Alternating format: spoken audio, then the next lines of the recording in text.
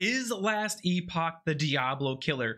Is it the Path of Exile killer? Well, I've played them all, and I think Path of Exile is a special game for certain people. It is a lot. And me personally, I don't like going on Reddit and watching all these videos to find out my build guide. Then we go over to Diablo, and Diablo is just too easy, and Blizzard's just a terrible company. They don't care enough, and they're just trying to get all your money in every way possible. And now we go over to Last Epoch. For everyone who wants to see if your money is truly worth it, that's what this review is about. Is it worth your time and your money? Let's talk about Last Epoch's gameplay, the meat and potatoes, why it's the biggest contender for this genre. It does not punish you to rebuild your character, which is huge. You want to go do an unoptimized build and find out that it is not good when you hit that wall or that really hard difficulty. Guess what? Rebuild it. And it doesn't take long to get back to where you need to be. That to me has the most value. When you're playing all these other games that are just like this in the genre, it takes a lot of time to rebuild and respec, and it costs you currency and all these other things.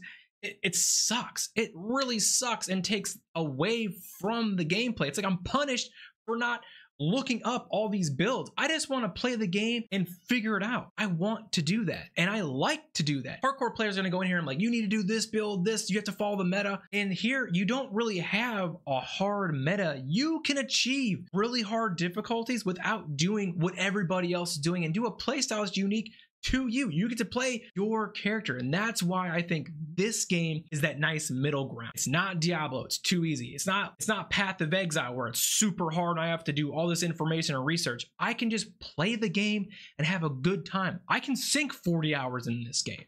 Now, the story, dude, I don't even know what's happening. I'm gonna be honest with you. I'm not really playing this game for the story. It's okay, but I don't think it's anything special. And if you're here for the story, like if you're here for like a Diablo story or something like that, they're all terrible, right? The story here is not it. Gameplay is why you're here. You're here to build your coolest, baddest character you can possibly have, find the coolest loot, get all your matching, stuff, get all your bonuses, and do wave clears by the click of a button. Now, the other thing here about the gameplay is the crafting system. It is a crucial part of the game, and I didn't take advantage of it when I first started, and I imagine most people won't either. You should be crafting all the time because there's no penalty to crafting.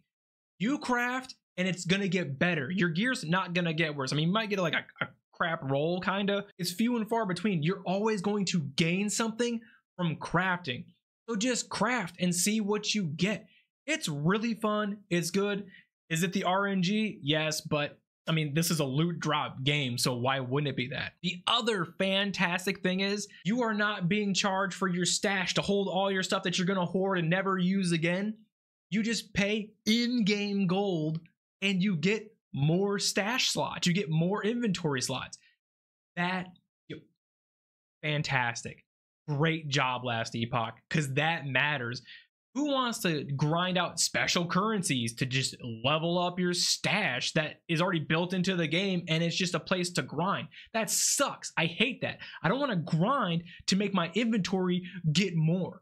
I don't like that. It's lame. It's stupid, but they don't do it here. Now, I gotta talk about graphics. I care a lot about how my game looks. She better look good when I get her out of the box. When I boot up and she's ready to go, she better be magnificent. And in this game, they look good. Everything looks good.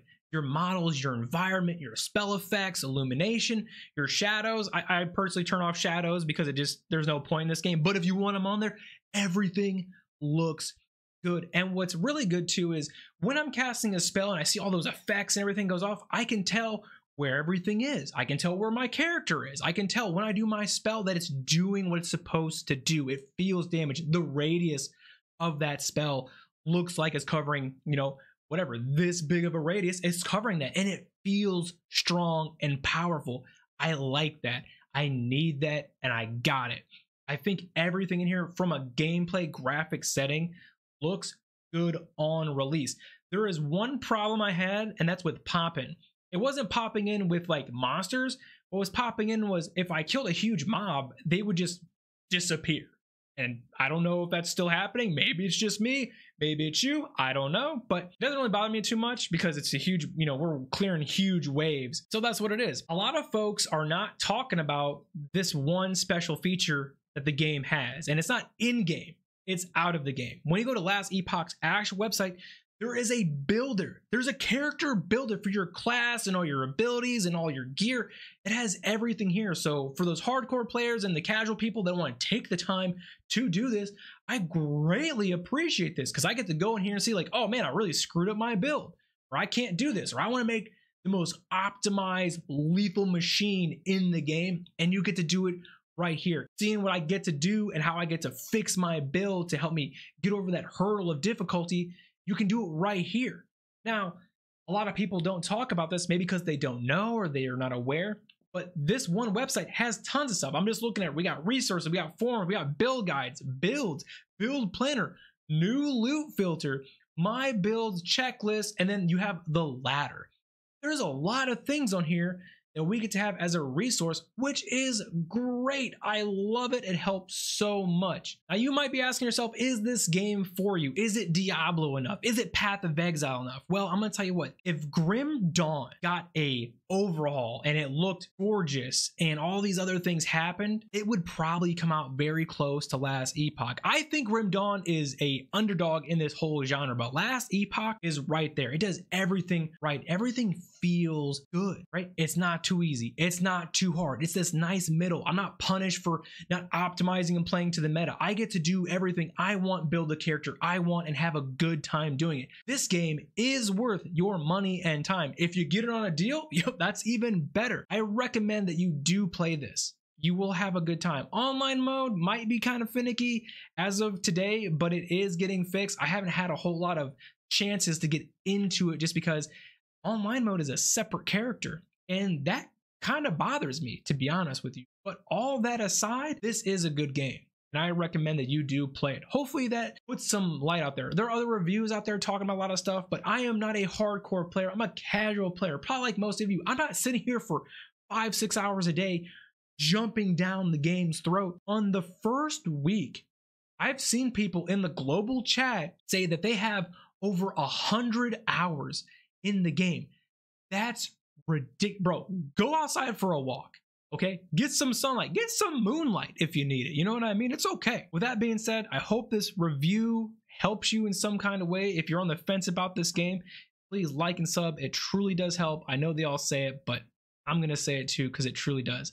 I'm very close to 1,000, and I appreciate your time. I'll see you later.